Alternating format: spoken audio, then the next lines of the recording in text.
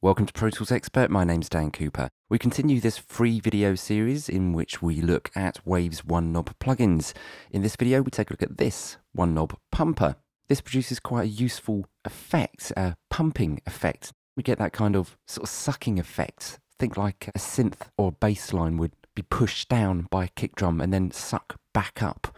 This does all of that, but in a really simple and elegant way. Now we've got the single dial in the middle here. This is for the amount of pumping. You can see it highlights around the ring there.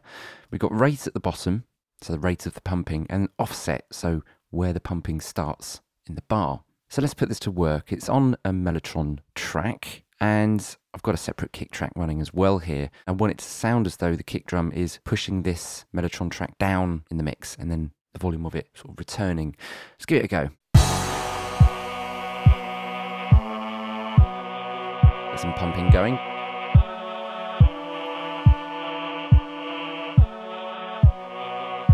Straight away that's working very well.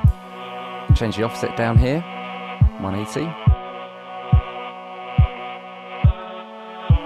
90, prefer it here, extreme,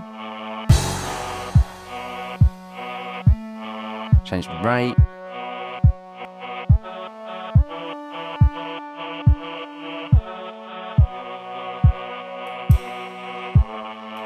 so let's apply this to the bass track and see if we can get a different kind of effect going. Another one from the deep. Change the rate here to be a lot quicker and see if we can get some of that sort of wub wub effects going on. From infinity that brings the life that sees, formulates and breathes, looking to the heights that works quite well. The waters in deep freeze.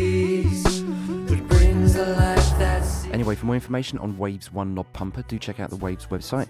If you do want to check out our other videos in this series, click the link in the description below. Anyway, hope you guys got something from this very quick little video. I'm Dan from Pro Tools Expert, and I'll see you again soon.